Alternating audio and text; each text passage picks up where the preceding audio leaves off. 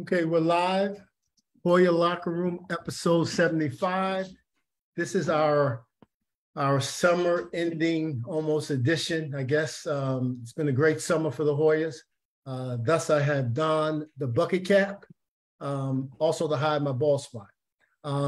We have a guest that, as I always say, I think this is going to be a great episode. We have a guest I've been looking forward to getting on. I think his work is priceless. I can go on and on, but I want to jump right into the questions. But John Regan, I want to thank you for coming through and visiting the Hoya Locker Room. And I'm going to give Markham a chance to say a couple words, and we'll jump right in. Well, thank you. I mean, that's what I would start off by saying, but I would also say without question that I think is very important that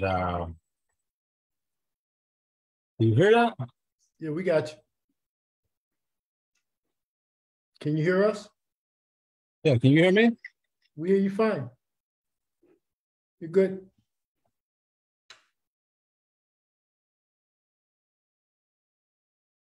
Wait.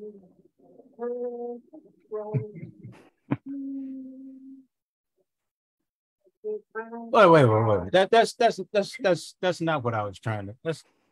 The producers are messing up around here. There we go. Yeah, that's what I'm talking about. Happy birthday, Gene Smith. We don't do the Marilyn Monroe type of thing around here. We do it 50 Cent style. And Stevie Wonder, it's happy birthday, man. Hey, John, that would have been a lot smoother if we would have planned it. It wasn't supposed to be. It's my plan. But absolutely great to have you on, John. Let's get right into it. I am personally curious. A lot of things we want to talk about, but this is a pretty thorough, for those of you who haven't seen it, this is the book. We'll get into that, but it's extremely thorough. And I'm curious how cooperative John Thompson Jr. was with the project. We'll answer that momentarily. First, I also want to congratulate this group, Hoya Locker Room, on its 75th episode. You guys do a lot of good work, not only in terms of the players you bring back, but the people you bring back that add to the discussion. So I learn something from every episode I watch, whether it's a former player, whether it's somebody who's a manager, whether it was Wendy from Soul Hoyas, whatever the case and the guests were, it adds to a discussion. And I hope that you understand that I'm glad to be here, but I'm also glad this forum continues to grow and to participate and to widen the discussion around both basketball as well as Georgetown as a whole. So let me get to your question, which was, surprisingly, John did not play a role at all in the book. The book itself was a multi-year kind of effort that began when I had originally put together the Georgetown Basketball History Project website, which dates back to 2003. I was invited to be on the committee with Hoyas Unlimited for the 100th anniversary of men's basketball in 2007. And so some of the work that I had done on that moved into the discussion around the events that happened in 2007. And when the book was conceived, it came at a very interesting time where in 2008, Bernard Muir, who was the athletic director, had the idea behind the book. He was approached by a publishing company who was going to offer a series of books around college basketball. It's going to be 30 different schools at one point. And I was asked to get behind it, and I certainly was interested in doing so. And about 2/3 of the way through, the publisher kind of hit a timeout and said, "We don't have the cash flow to put 30 books together. Can you wait?" And I said, "Sure." And then at that point, Bernard leaves. And then there's this 14 months with no athletic director. And so everything was very much in flux. But and the book launched in 2010. But the basketball office was not as closely tied to this as you might think. I had some contacts with Pat McArdle, with Dan O'Neill, but from either Big John or JT3, there was no direct contact with me. They may have contacted through the publisher in terms of the items, the images that were in the book, but from the content, the text itself, there was no direct contact. Well, I just want to say, you said surprisingly. I'm not surprised at all. No. I would have been surprised if you'd said, "Oh, he opened the doors up." That wasn't his style. I understand that. I'm sure that something got to his attention. If there was something he had a particular point to, he would have made that point. But the university was very helpful in terms of putting together the pieces. It was a little bit unnerving for me because I was providing text. I did not see the final product until it published. So I never got to see the publisher's proofs. That's a little scary too. It'd be like, it's just not something you would want to have happen. But I literally provided it, and all of a sudden they said the book's ready. I'm like, what's it going to look like? So it worked out very well. But that was the style of the author, the publishers, because of their publishing schedule. So I never saw a proof until the final copies arrived in the post office. Heard of that. So John, let me go backwards. I don't mean to cut you off, Markham, but I do. Let me go backward.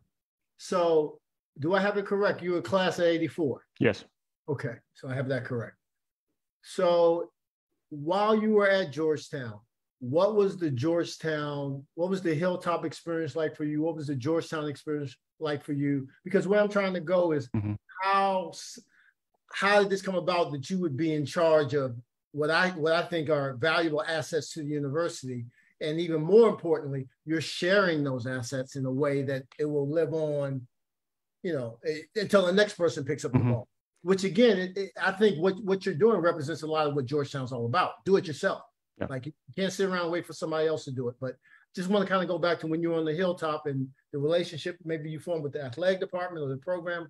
What's the driving force for you with this? Yeah, I arrived in the fall of 1980, a first-gen kid from Dallas, as the accent might suggest. And I spent my first 2 years at Georgetown as sports editor of the Hoya.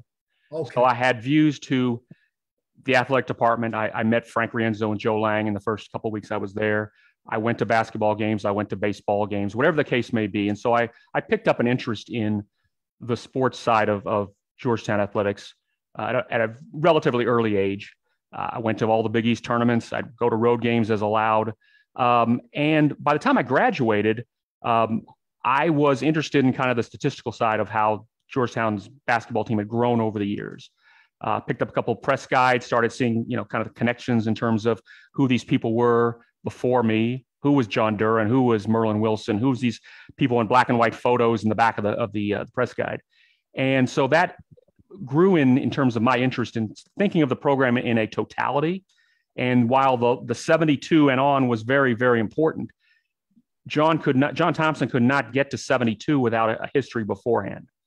I've been involved in other activities at the university through the Alumni Board of Governors and through Hoyas Unlimited. So I've had connections within the university.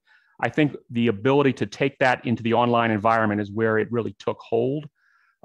In addition to the history project, I'm involved in a project called HoyaSaxa.com, which started in 96, 97. And it brought a lot of people, and from a community standpoint, into the discussion. None of this would have been possible without the internet and social media, but I had the interest from an early age, from an early undergraduate age, as to how this all connected. So to your point, following Georgetown was a busy part of my 4 years, regardless of being an accounting major at the time. So you're responsible for that blasphemous article, Geno in the NBA, question mark. I don't think I wrote it, but I may have been aware of it. So I want to know about this. I want to know about this. Let's keep going backwards. I made a mistake. We always ask people how they ended up at Georgetown. Why didn't you end up at Penn or Howard or Morehouse? Well, here's the story behind this, and this a couple phrases will come up that Gene may be familiar with from that era. It's the fall of 1979. I'm looking at schools. I don't really have a strong opinion on any of them, but a friend of a friend went to my parents and said, hey, we've got a son who's a senior at Georgetown University. If you can find a way to come up one day, you can visit the school and have an interview there, because at the time, interviews were done on campus. So it turns out somewhere in November of 79 that Eastern Airlines, a name from the past, had a sale for $79 round trip from Dallas to Washington. Wow. And this worked out. So I flew up on a Sunday. It was 60 degrees. The leaves are falling. The young co-eds are wearing the sweaters. It's very collegial. I had a senior, he met me, went to dinner at the Tombs, went to Freeze's Breeze, finished out back at the Tombs that evening. Monday morning was a tour of the campus, interview at White Gravener, and a lunch at New South, of all places. And thought, this is a really nice place. Had I not visited, my awareness of Georgetown would have been very limited. But that's how I got there, and it worked out very well for me. I wasn't the top student in my high school by any stretch, and I really wasn't looking at Ivy League schools. But I thought Georgetown was a unique combination of what it could offer and being somewhere distinctly different from where I was. So it was a good experience, and that airplane offer made a big difference. What other schools did you consider? I looked at Boston College, and I had gone on earlier had a family vacation up there, and it was interesting. I meet the admissions director at Boston College, and he asks me, "Where are you from?" And I said, "Dallas, Texas." He goes, "Oh, you're in." And I said, "What?" This is 1979. He goes, "We have no students from Texas so far." And I was looking at a place in Texas, at SMU, and I really wasn't as focused. And I think today, having been involved in alumni admissions as long as I have, kids are very focused about, I'm applying to 2, 4, 6 schools. In 1980, it just wasn't top of mind for a lot of kids. And I knew kids that would literally graduate from high school and then start looking. So it's much more organized today than what you would have found then. It was like, oh yeah, I'm going to college, but it wasn't something that was omnipresent in terms of your senior year of high school. But that was in November. I applied in December, got the note in April, and that was it. Could you give your high school a shout out, please? Sure. Jesuit College Prep in Dallas. Okay. And the reason why I want it to be understood for us on this program, like you're in the Georgetown Hall of Fame. You're in the Georgetown Sports Hall of Fame, because again, if you take away anything from this episode, it's just how invaluable you are as a resource. And the fact, again, the fact that I'm able to share that in a way that, offers more to the conversation. Just the other day, we had, there was a Reggie Williams post, and in the post, it showed Reggie obviously dunking a ball, mm-hmm. but it showed him making a deflection on defense, getting a steal, making a deflection on defense. So I immediately go to Georgetown History Project, and I pull up Reggie's career, the career rebounds, mm-hmm. Reggie's 6 in career rebounds and 6 in steals. So that wasn't an anomaly, right? So mm-hmm. it's the ability to share those facts, right? So your facts, sir. And that's appreciated. Also, it plays to the fact that, and for whatever reason, I don't know the backstory on this, a lot of that information was not kept by Georgetown over the years. So aside from the press guides they would have in a corner in the SID office, they did not keep a lot of this information. In fact, it wasn't until I started to really review this and then send some information back to the sports information directors at the time, they didn't have a complete list of all the players that had played there. And so a lot of that had just been tribal knowledge. And they said, well, we kind of know what happened in the 70s, but they didn't really connect the dots as well. And I think the opportunity to kind of collect all this, put it in a place where someone can look it up, whether that be yourself or a fan or somebody that's doing some research on a player, is a nice resource to have. And it allows them to make the decision whether they think this player is better than another. But there was just no central source for it. And this is an opportunity, I think, that the website and the book tangentially allows people to do. What is your working staff like, John? I am the working staff, with the exception of 2 articles on the website. One was submitted about 15 years ago about their favorite players of the Thompson era. Another article was posted about their experiences for the Duke game in 2006. Everything else I've written. And it started out, the writing started out around the stats. Around 2007, I said, hey, what if I do a small biography of the top 100 players? This was part of that 2006-2007 centennial season. So over the course of 100 days, I had a different bio for every player. And so I had 100. And then around 2012, I had an idea, which it really cost me in the long run, which is, okay, I did 100. Why not have a bio for every former player? And thus began about a 3.5-year effort to find information about every past and present player from 1907 to today, some of which was an enormous amount of going through newspaper files and things online and date of births, websites, et cetera, to find these people. But now that within that site, there is a place for every former player, the ones you know and the ones you don't know. Even more, which are more important. Well, here's an example of this, because it's one that I looked at a couple of days ago. We all know about Reggie Williams. We know about Otto Porter. We know about Eric Floyd. And I was looking up one for a gentleman by the name of Pete Baker. You don't know the name. He played 1 year in 1946, 4 points a game. Nothing in the yearbooks, nothing in the news, in the Hoya, nothing in the Washington Post says anything special about this man. And then you do a little bit of research and you find out that Pete Baker, who was 6'4" and 210, played in Passaic High School. After his first year at Georgetown, joins the Army in World War II. He is among the group that leads into the invasion to D-Day in France, and he spends his first 6 months in Allied occupied France. In January of 1945, his company is overrun in the Battle of the Bulge, and he is captured by the Germans. He spends 4.5 months as a prisoner of war. I mentioned about him 6'4", 210. When he gets out, he's 150 pounds. In 4.5 months, he lost 55 pounds. Wow. He spends 5 months in a rehabilitation hospital and comes back to the United States.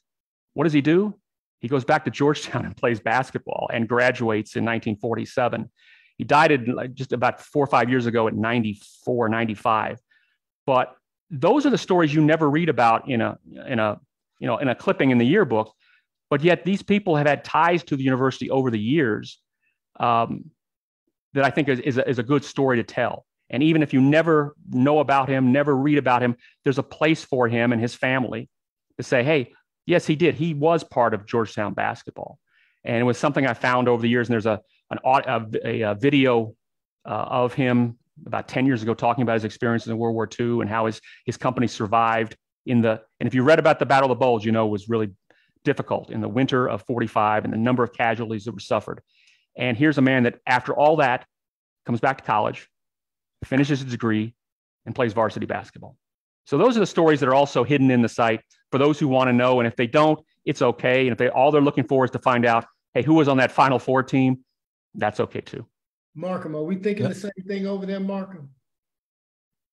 I'm probably not thinking what you're thinking, but because I just want to go back to that clip just very briefly. You're talking about Reggie and that great dunk.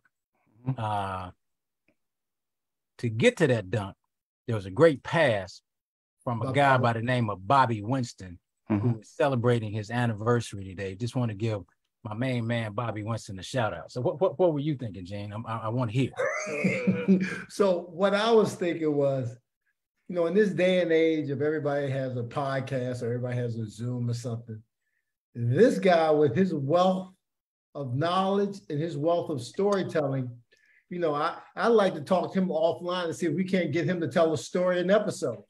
I mean, because to his point, some of this is pretty powerful stuff, because I don't think I would have known about Georgetown going to the NCAA finals in 1943 had we not gone in 84, because nobody would have talked about it. Yeah.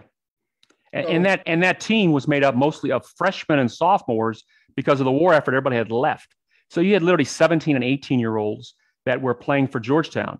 The backstory to that was, and it's a little bit, I won't go into great detail, but a number of them had gone to elementary school together.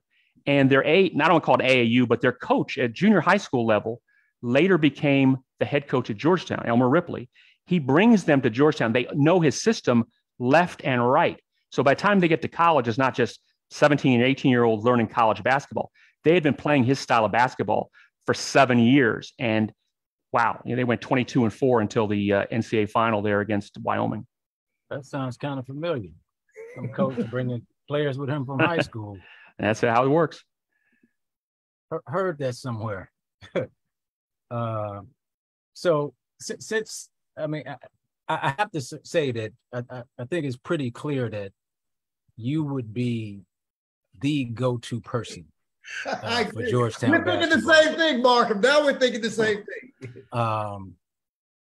Gene hates this, and I don't care. Not today, Markham. I want to know who your I want to know who your all-time Hoya starting five is by position. And I'm just going to say beforehand, I'm pretty sure your starting five will be much better than that of the president of the Hoya Hoop Club, one Mark Guerrero. I'm just walking out on a limb and saying that. Because John, he had David Wingate as his starting four. I'm just going to guess that you won't have David Wingate there. But after you give me your starting five, I want you to fill out the roster for a team going to 12. This is easy for John. So let me give you the 12. Let me give you the 12 first, and then we can talk about the starting John, five. Feel free to elaborate or tell a story or two. Just briefly. Okay, 4 guards, 4 forwards, 4 centers, and we'll talk about our 2 centers. We'll talk about the other 2 in a minute. So your 4 guards. I'm going to start out with a name that doesn't get as much attention from the recent history, which is Derek Jackson. Played from 74 to 78. It's before my time. Gene might have seen him if he went to a couple of games at McDonough along the years. 49% from the field, 15 points a game. John Thompson once had a quote for him and said that he was the most, I'm trying to think of the exact quote. So, here it is. I wrote down. This is from John Thompson. Derek Jackson is the finest all-around person that I have ever coached at Georgetown. By the way, Big John didn't just give out those kind of compliments. Derek Jackson was the star of that 75 team that went to the NCAA tournament for the first time. Were it not for a late season illness as senior, they probably go back, and they went to the NIT instead. He's now a minister in Illinois, really a top player for his time. He only played in 109 games, but 15 points a game for a guard is not to be ignored in those days. Your other guards, John Duran, top of the line for what he did for Georgetown in joining the Big East Conference. Eric Floyd, I don't think people realize how good a shooter he was, almost 50% from the field, 2,300 points. If there was a 3-point line, forget it. And Allen Iverson, because it's Allen Iverson. He wasn't going to play 4 years. If he did, he'd probably have about 3,300 points in his career, but he changed the game in terms of how that position is played. So there's your 4 guards. Forwards, one more from the past, and we'll get into some modern players. Jim Barry was a forward at Georgetown from 1962 to 66. In his sophomore season, he averages 22 points a game and is named an All-American. Averages almost 20 points as a junior before his knee blows out. He was a forward that could really do a lot of different things. He had 47% from the field. He's a 90% foul shooter. He was only 6'7", but he could play multiple positions. He was probably the best of the pre-72 players. Reggie Williams. I don't think people say enough about how good Reggie Williams was, especially in that 1986-87 season. He carried that team. I will say that this is something of Georgetown does not do a good job of honoring those below the Hall of Fame. And I think Big John had a bias towards those who were in the top. He had the bias towards those in the Hall of Fame. If Reggie Williams was playing for the Celtics or the Pistons instead of the New Jersey Nets and the Denver Nuggets, I think we would think a lot more about his NBA career. But put that aside, his college career was outstanding. I know that he is certainly capable of that. Your other 2 forwards, Mike Sweetney, especially his play as in the Big East as a junior, he was 25 points a game in the Big East in 2003. He had a game against Syracuse where he had 32 and 16. For his time, he was the best power forward of that era for Georgetown. The other one I'd say, and I picked him above Otto Porter, which was Jeff Green, and what he meant to that program in a 4 years of tremendous growth from 3 years, from 04 to 07. And his work in getting Georgetown, not just through the Big East tournament in 07, where you had to have a big game to beat Notre Dame, but his efforts against Vanderbilt and North Carolina to get to the Final Four, those are my four forwards. Centers, I only had two because, frankly, when these two guys get on the court, they're not giving up spot for a third, which is Patrick Ewing and Alonzo Mourning. They're going to take the time. So there's 10. And I wrote down two other names, which I feel are not going to be starters. So they're not in that tier, but they're important because Georgetown always had those guys on the bench, those guys that would provide 2 or 3 minutes of spark, that would be there to not only support their team, but to give them the boost they need at the critical time. And I know Markham doesn't want to hear this, but the two on the bench is Jonathan Wallace and Gene Smith. I saw them both play in ways that Gene didn't get to start a lot of times. When he got on the court, there's a game that he might remember. It's February of '81 at McDonough against Villanova. Stuart Granger is the star of Villanova, and Gene is remarkable. Stuart Granger did not score a point in that game. And the crowd is just stunned. Here's a freshman just sticking with him. You need that. And yes, you're not going to get 30 minutes out of this lineup with Gene Smith or John Wallace. John Wallace hits that three-pointer to put Georgetown in overtime against North Carolina. In the 07 regional final. His role was limited, but when he was out there, he was very effective. You need a couple of those guys on the bench. Kenny Smith still owes me dinner over that game. Hasn't paid up. And but I will say this, John. The reason I ask guys for their 12 is because I actually do want Gene to get on the team.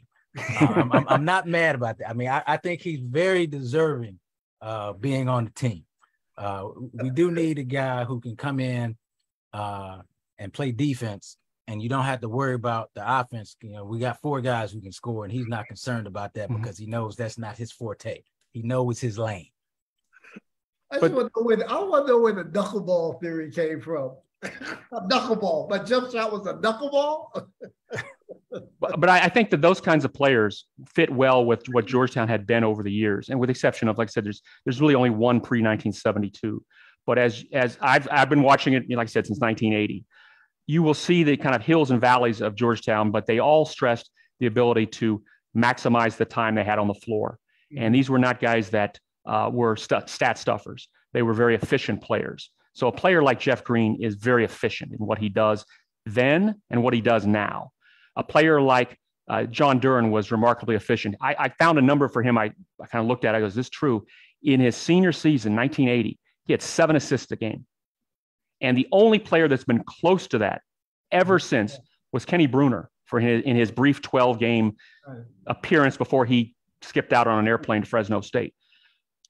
John was a very efficient player. These are all players that I think are very efficient and would play well as a team and not just be individuals. Say, these are the top 7 scorers of all time, or these are the top 7 single game appearances of all time. It's more of a team in that effort.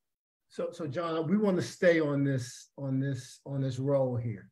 So Gene, he gave you his 12. He didn't. He's not finished. He's going to tell you starting 5 now. Oh, I thought we could just pick from that 10. No. He gives you that. All right. I'm going to say Floyd and Iverson as the guards, but I know that they point guard was kind of a different situation between those two. So Floyd and Iverson, I would say Reggie. I would say a slight nod to Jeff Green, and Ewing as the center. Iverson, Floyd, Ewing, Reggie. So you don't really have a 4 there either. Because I would say Jeff is a 3. Well, but he was playing a 4 at that time. Yeah.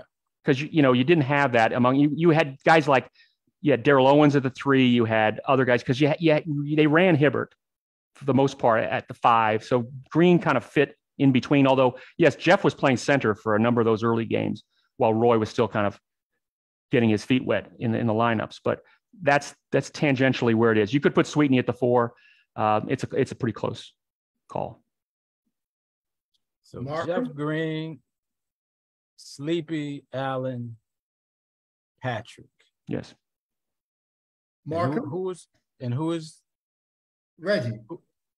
And what? So Eric Floyd, Allen Iverson, Reggie Williams. I'm just looking at. I'm trying to figure out who's making the Gatorade for that team. I'm kidding. So, John, is staying with that theme, we want to kind of pick your brain or hear from you your top Hoya basketball seasons, players, and moments. Because again, you having this wealth of intel, it's not going to be your obvious. So, just if you could share with us. And I'm going to say that this is based on things I've seen. It's not fair for me to say something happened in the past that I never viewed or I read about it. It's immaterial. So my top season is 1981-82. Wow. So our sophomore year. It is a season. I'll spend a couple minutes on this. I don't want to go into more detail that's necessary. It's a season of highs and lows. It opens up in Anchorage, Alaska at the Great Alaska Shootout. I don't know if they let you go, because I know you were injured for the first part of that season. They lose to Southwest Louisiana. They lose to Ohio State. They almost get beat by Alaska Anchorage, who out-rebounds them with Patrick Ewing, 47-35. So they start out 1-2, and they're struggling. They win their next 11, including a game at Madison Square Garden, the first time I ever went to the Garden, against St. John's, where we led 41-9 in the first half. So this team was rolling.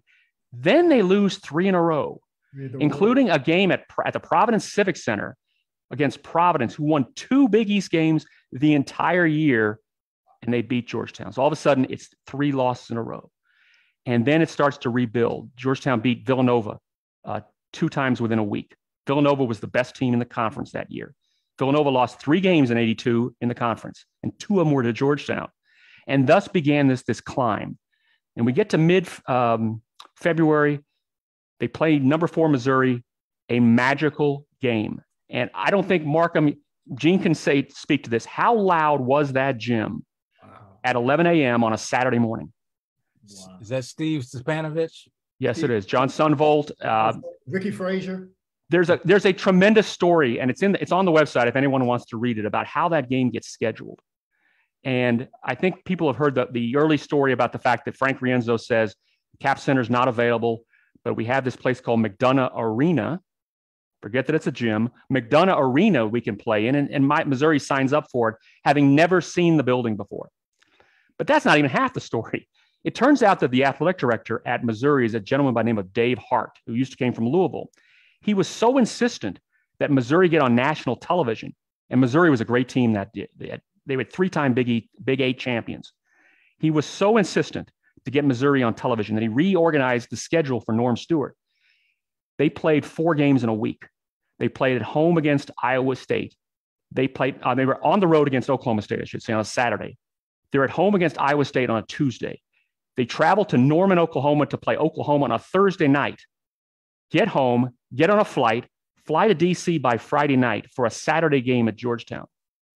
They never see the building before they walk in the door at 10 a.m. on that Saturday morning because the flight was delayed. There's traffic on the GW Parkway. And Norm Stewart says, look, you guys have played 3 games in 6 days. It's a night on the town. We're not going to practice. We'll just get there a couple hours before the game and we'll be ready to go. And they walk into McDonough Gym that morning with 5,000 students, some of which may have been inebriated at the time. And they never recovered. And that game was like gasoline on a fire. It set Georgetown flying through the rest of the Big East, sweeps the Big East tournament. They go into Wyoming and they beat up on Bill Garnett. They go to Fresno State out in Utah. And then the game people forget before the Final Four was out at the Marriott Center. They're playing number 4 ranked and number 1 seed Oregon State. Mm-hmm. And it's one of the single best games of the Thompson era. Georgetown destroyed Oregon State by 24. And people don't realize how good a team that was until they saw what Georgetown did to them. And again, from the time that that Missouri game, Georgetown did not lose another game until the final 16 seconds against North Carolina. Well, so that's my favorite season. He always says the 82 team was better than the 84 team. He always says that. It was deeper. I think I would say that. It had the mix of youth. It had, because this was a 5-man freshman team, and including Anthony Jones, who's somewhat forgotten now, but he had Ewing, Jones, Martin as a real core of the freshmen. But you had 5 seniors. You had Eric Floyd, you had Eric Smith, you had Hancock, you had Spriggs, you had Blaylock. So you had experience on both sides of the equation. and they were a tremendous defensive team. They held opponents to 53 points a game, and they were shooting 50%. So you just knew the math that a team could not score enough in most cases to beat them. So 82 is my favorite team. So let me ask you this about the 82 and 84 team, because when Gene says that, I say, he says what you just said, man, we were so deep, we were this, blah, blah, blah. And I say, yeah, I agree with all.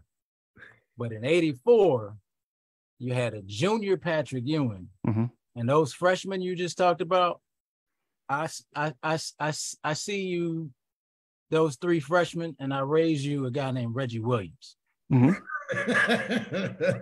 if I'm not mistaken, was the MVP of the national championship game. Correct. So,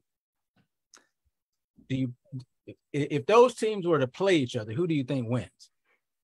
I think it's game of tempo. I think that one of the things the 82 team did very well is controlled. And remember, this is a time where Georgetown was not expected to win. The expectation levels had markedly changed after 82, and all of a sudden Georgetown is no longer the hunter, but the hunted.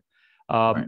I think that's just a matter of tempo, because that 84 team has Williams, it has Graham, it has players. 82 team had more experience, so they had a guy like a Mike Hancock that's not going to get you 20 points a game, but knew how to play in certain situations. They had Ed Spriggs that could really spell Ewing from appropriately.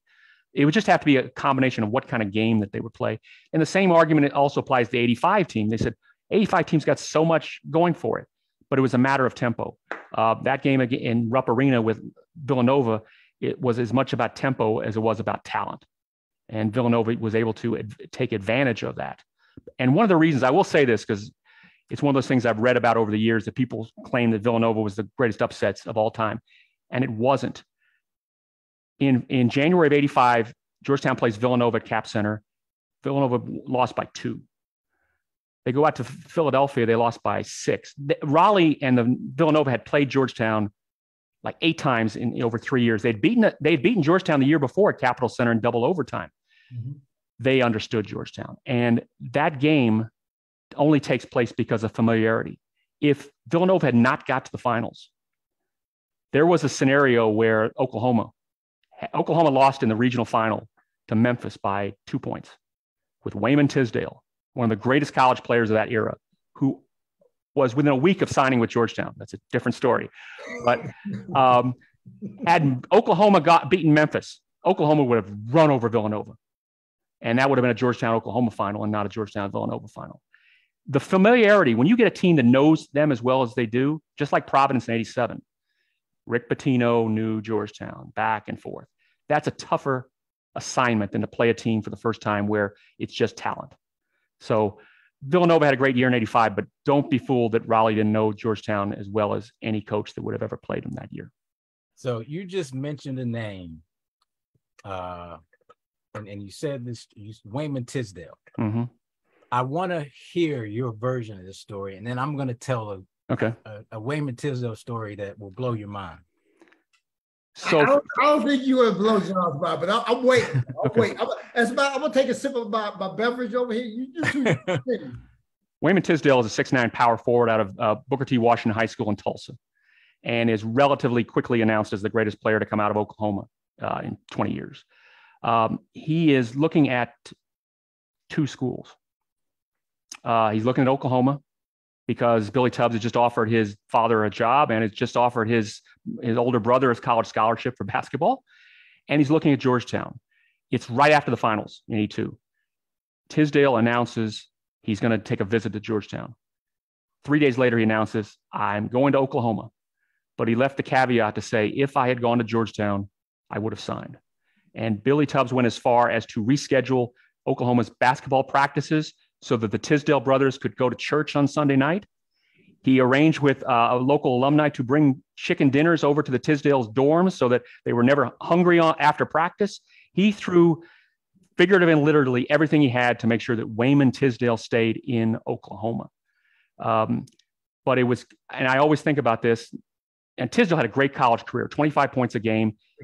He was the number 2 draft pick in the 85 draft.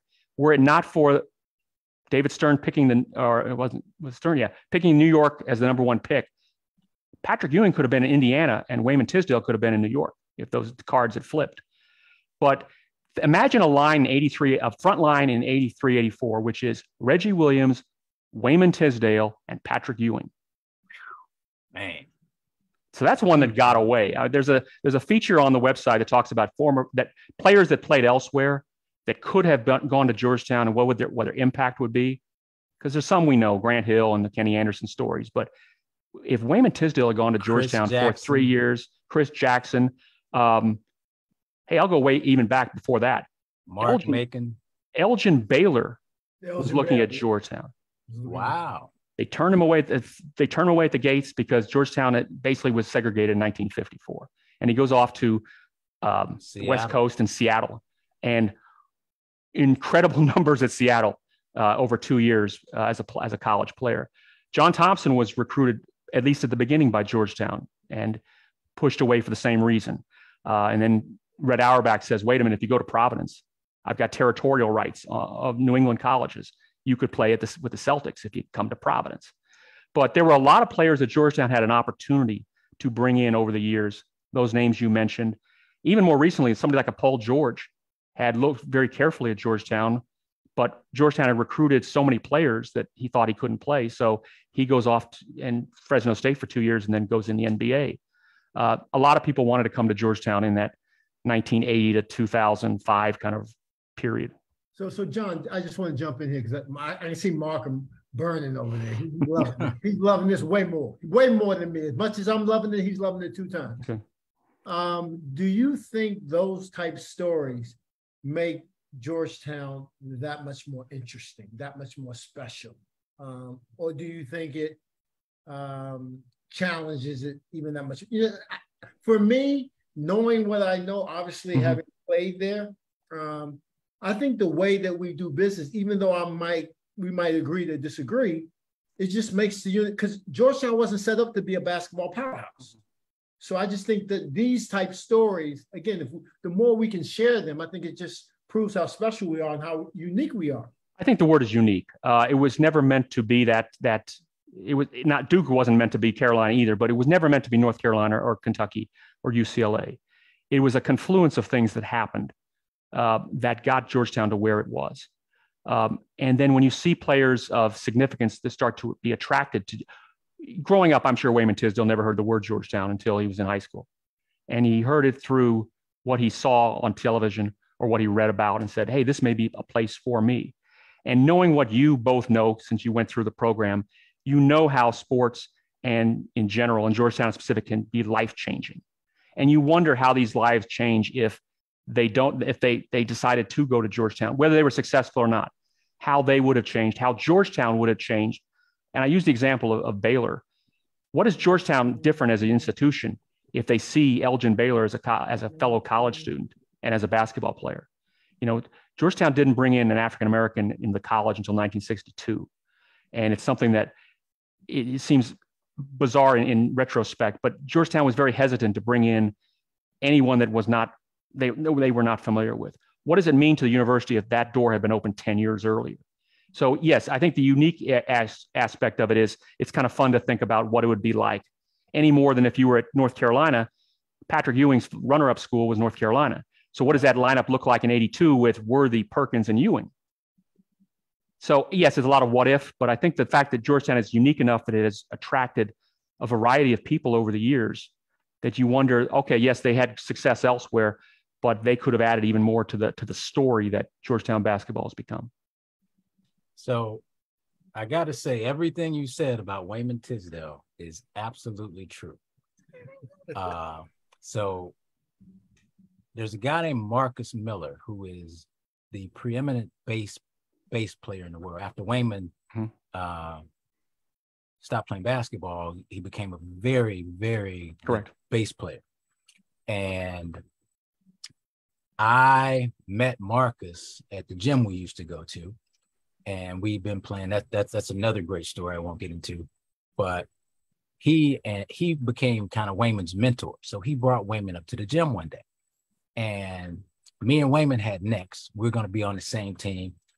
While we're waiting, we start talking about some of the things you were talking about, and I didn't know he was almost at Georgetown. He was like, yeah, man, but I'm gonna be honest with you, man. Like, I mean, Georgetown looked good, but they made it impossible for me to leave Oklahoma. And he winked at me. So make what you want of that. Well, wink. there's a story about that too, that it was discovered a couple of years later in the Daily Oklahoman, which is the paper up there, that there was an sports agent in Oklahoma City who was going bankrupt. And as part of the bankruptcy proceedings, there apparently were checks written to a Mr. W.L. Tisdale. And everybody's like, well, is this Wayman? And it turns out that Wayman, his brother, and his father all share the same initials. So each of them go, wasn't me.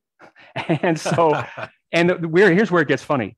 So this sports agent, they kind of settle it, no problems with OU basketball or anything like that. But the sports agent's wife was the personal secretary of Billy Tubbs, the head coach. But that's how Oklahoma ran in those days. This was peak Barry Switzer. This was, the run and gun 80s. But I get the sense that Oklahoma was going to do anything they could to make sure that he stayed there. And he had a great career with the Sooners. Should have been a better NBA career, and obviously a tragic end to his life. But what a tremendous athlete. John, hold on, just real quick. The end of this Wayman Tisdale story. Okay. So we have next, but then a guy on the winning team quits. So now we're going to be split up. And the people who watch this show know I talk about how devastating my post game is. And so now, instead of being on the same team, Wayman is guarding me. We have ball first. He is not second pick overall, Wayman Tisdale. He's put on about 40 pounds. And we just been talking, we're kind of friendly. So I go down to the left block where I always start the game off, about to post up, and we're about to take the ball in. Wayman goes, hey, wait, hold on, wait a minute. He picks me up literally like a Barbie doll and places me behind the 3-point line. That's where you belong, young fella. The gym felt like it was like a baby. Like he lifted, and I listened to him, and I ran him to death, and we won. Just want you to know. Yeah. But people fell out laughing. Like it was like nothing. John, I wanted to go back to, thank you for the story, Malcolm. Always good stories, especially you on the block. Always good stories.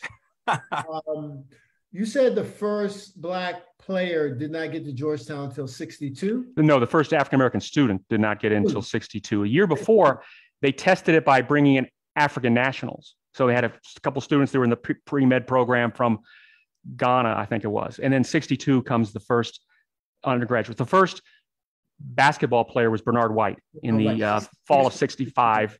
Okay. And he plays 2.5 years before he leaves the team and decides to just finish his degree.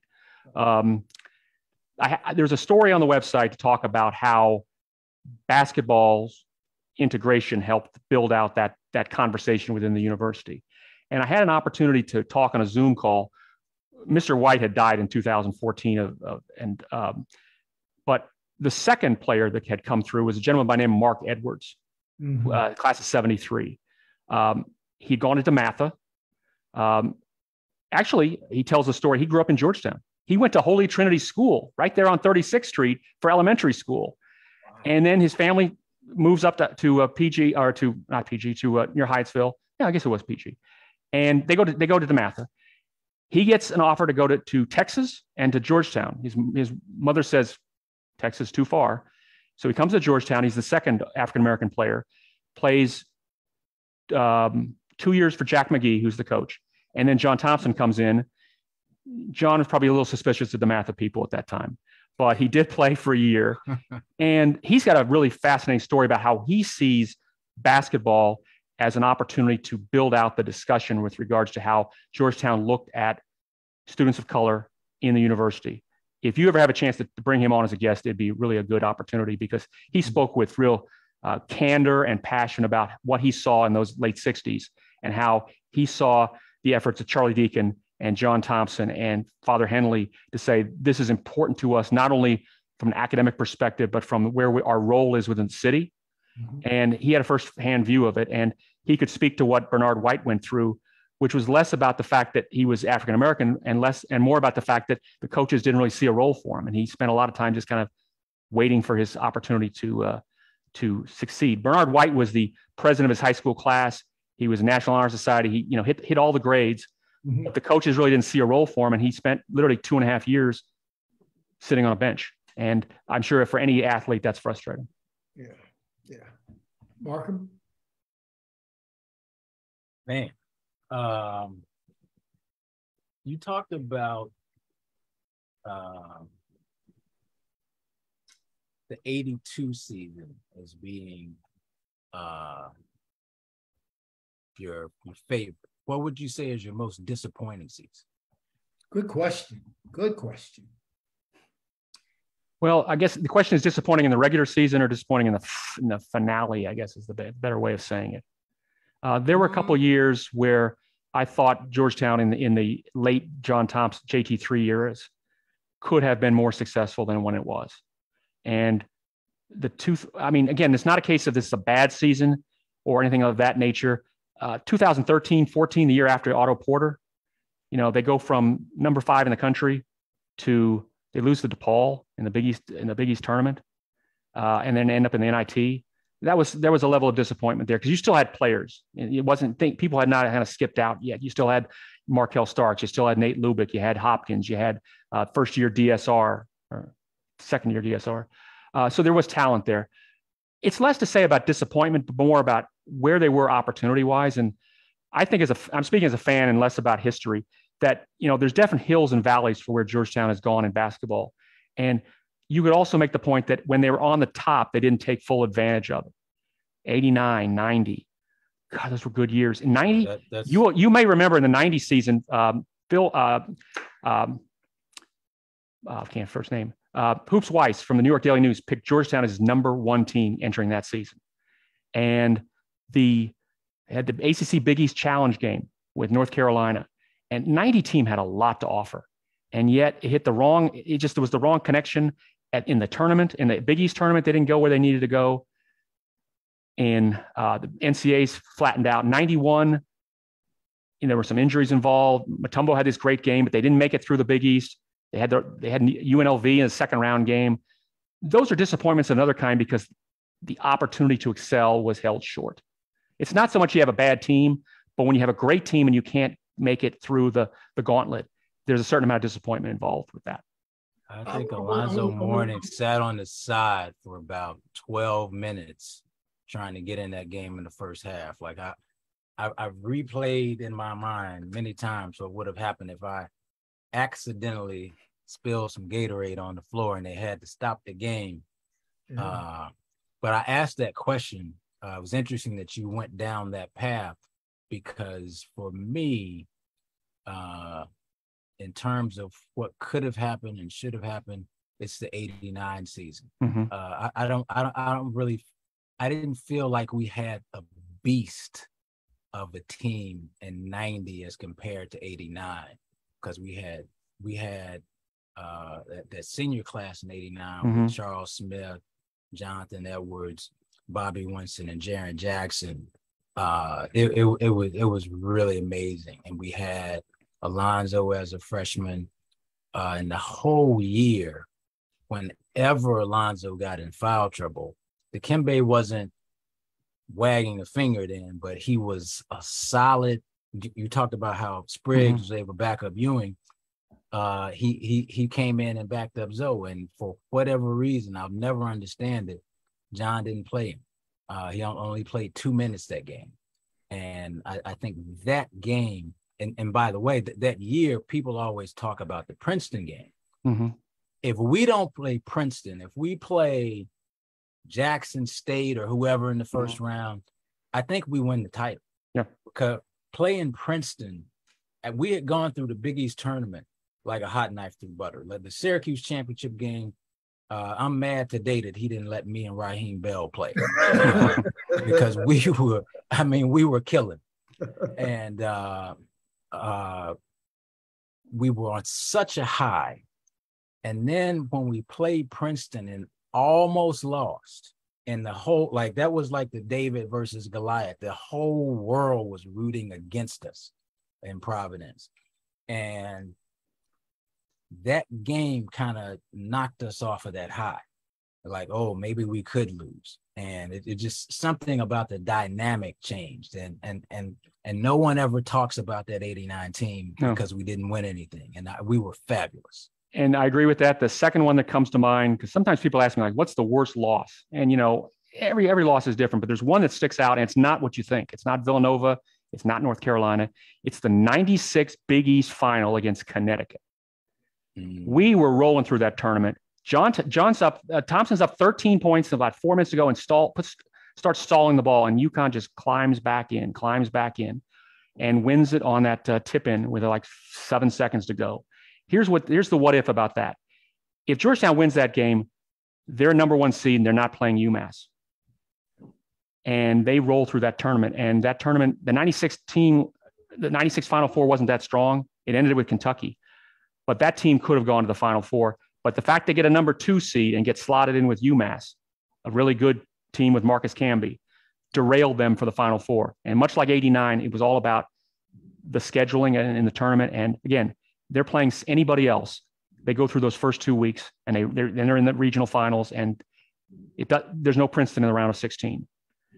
But those are kind of teams where you say they could have done much better had the situation provided itself. But the great teams beat regardless.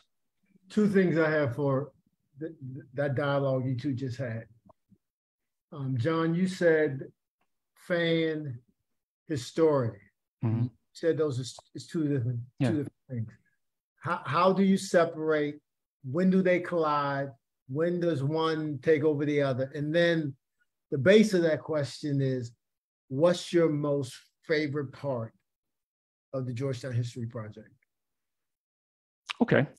I think when I'm writing on that side of the equation, the website, from the history side, I try to take a longer view of it. So yes, I can get frustrated as a fan about what happened last season, but I got to write to it in the sense of, okay, it's not so much about how we did, but the fact they lost 21 games is the more historical piece of the puzzle. So I try to take what's in the history side of the equation and leave that to a longer view. Whereas if I'm on a message board or something like that, I can speak to more of kind of the here and now. As to the favorite part of the website, I like the idea of the player bios. I love the idea of the stats. You can look up anything.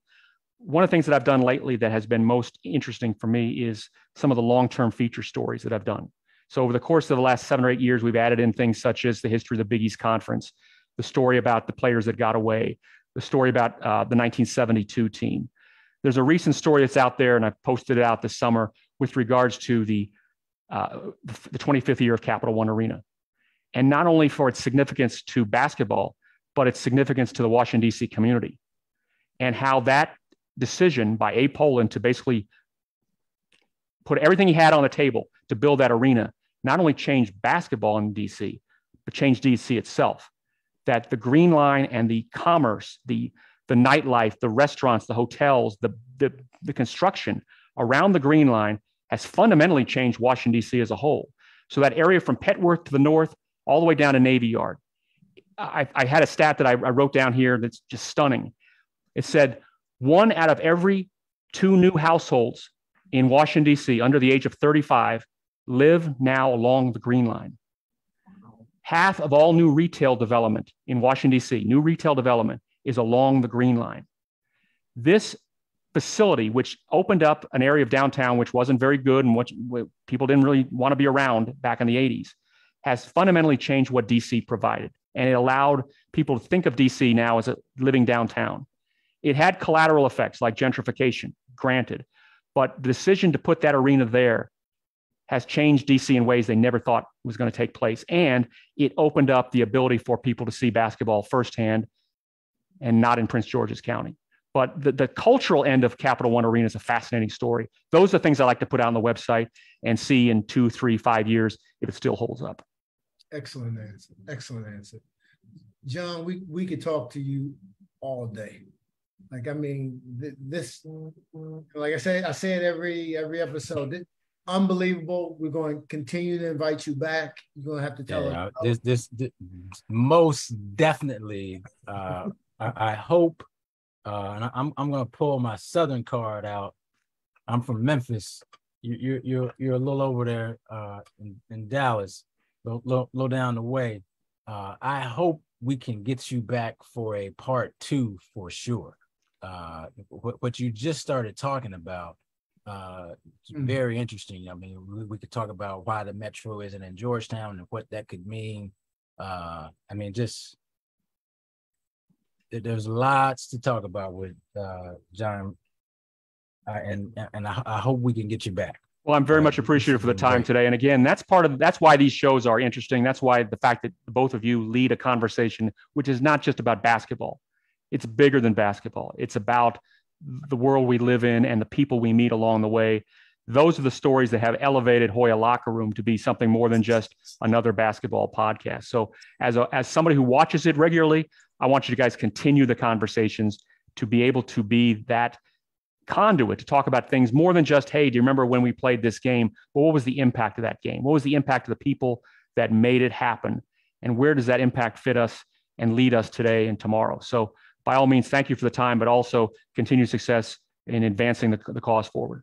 Thank you so much, Markham. If you don't have a quote, oh, absolutely, dude. I have one. Actually, I'm gonna do mine first. Yeah, I want you to have one, John.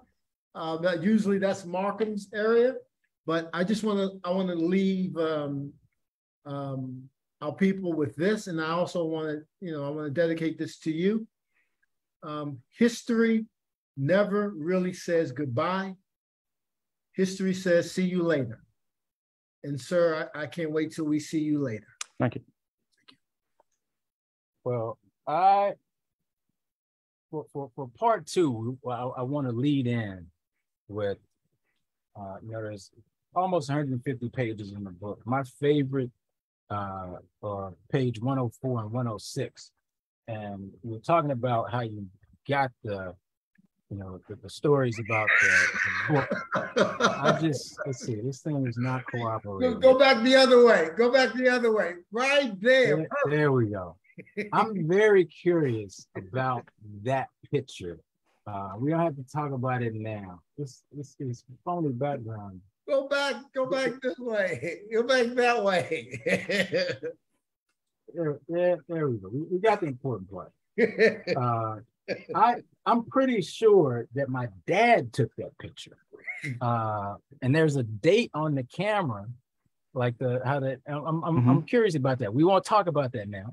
We'll start off with part 2 about that. But I'm very, very appreciative of what you said about us doing the show. That really means a lot to me, because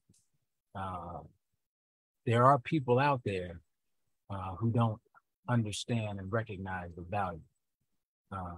And to that end, I have 2 quotes. One is from a hockey player. You miss 100% of the shots you don't take.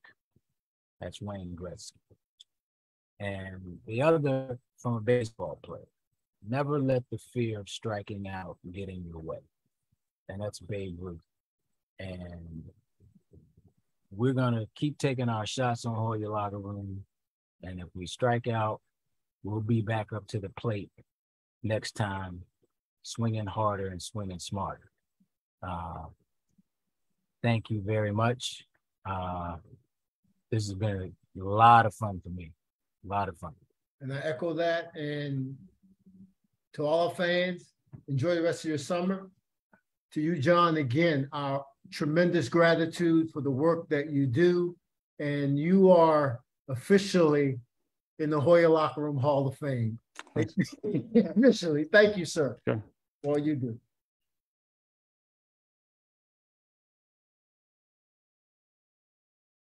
See you next time.